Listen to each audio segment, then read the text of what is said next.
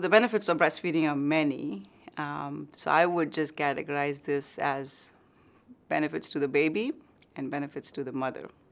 So the benefits to the baby are that they have less infection, they have less allergies, they have less hay fever, their IQ points are 20 points higher. Like if you were to adjust, everything else, like your socioeconomic status, the education of the mother, everything, and you still adjusted all that. They have some studies that say that breastfed babies have higher IQ points.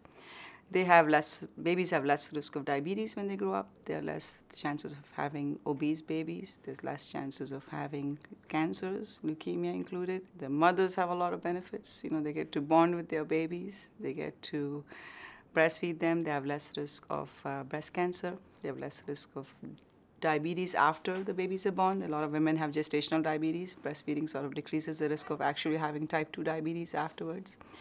They have less risk of breast cancer, ovarian cancer. And, of course, weight loss, right? We all put on weight during pregnancy. And if you breastfeed, you do burn a lot of calories. And you can actually get back to your near normal pre-pregnancy weight sooner.